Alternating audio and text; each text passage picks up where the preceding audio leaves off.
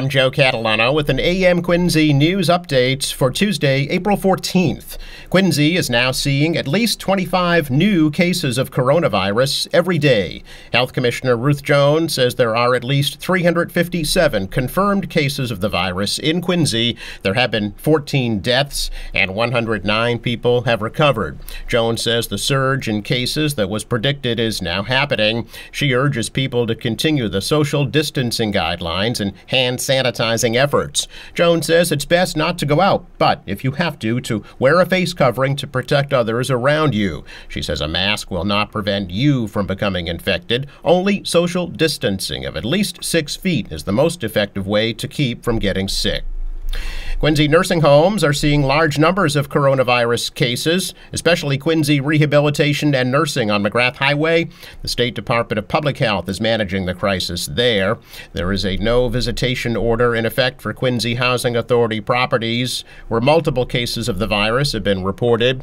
No visitors are being allowed at other congregate housing and any senior living facility in Quincy. Yesterday's wild winds and heavy downpours are being blamed for sparking a one-alarm house fire in Quincy. Officials say a tree limb took down some power lines to a multifamily home at 173 Fenno Street at about 2 p.m., causing the electrical panels in the basement to short-circuit, burning some floor joists. Deputy Chief Gary Smith says firefighters managed to douse the blaze before any major damage was done. However, the power was cut off and the home is unlivable. There were no injuries. Firefighters were kept busy throughout the storm responding to down power lines along with multiple scattered power outages. A truck rolled over on the expressway at about 6 p.m. However, no one was hurt. Quincy School Superintendent Rick DeCristofaro will meet with the Quincy College Board of Governors this week to come to terms on a contract to become the next college president. The board voted unanimously to appoint DeCristofaro to the position when interim president Daniel Esquino steps down on June 13th.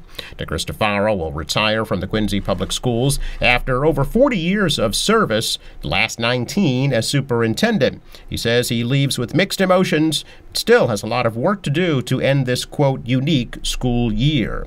Meantime, grab-and-go meals are continuing to be offered at both high schools, as well as the Snug Harbor, Lincoln Hancock, Montclair, Clifford Marshall, Parker, and Atherton Howe schools. The meals and learning enrichment packets are available from 11 a.m. to noon every weekday for everyone. So far, over 12,000 meals and packets have been distributed. Father Bill's and Mainspring Homeless Shelter Director John Yazwinski is expressing his gratitude for the outpouring of support from the community during the coronavirus pandemic. Yazwinski says people have been donating food, cleaning supplies, toiletries, and household staples that are vital to the clients at the shelters in Quincy and Brockton. He also says donations of gift cards to grocery stores and pharmacies would be especially helpful. Interfaith Social Services of Quincy Director Rick Doan says they can use more disposable face masks to distribute to their food pantry volunteers. Masks can be dropped off at their Adams Street headquarters during regular business hours. I'm Joe Catalano with an AM Quincy news update for Tuesday, April 14th.